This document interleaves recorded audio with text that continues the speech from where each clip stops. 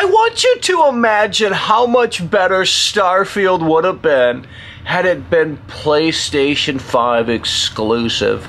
Imagine walking throughout all of the 1,000 plus planets and feeling the traversal, the spaceship, all of it within the palm of your hand thanks to the DualSense.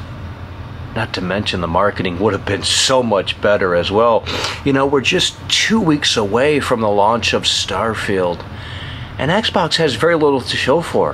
In fact, if you go to the Xbox website right now, you have to scroll nearly halfway down to see any mention of Starfield. And for a game that's 25 years in the making, well, that just doesn't make much sense. The review embargo here for Starfield is worse than Cyberpunk, as the review embargo unleashes August 31st, just several hours before players get their hands on the early access edition. The entire situation is, believe me, so incredibly sad. But you don't care. You never have. And believe me, you never will.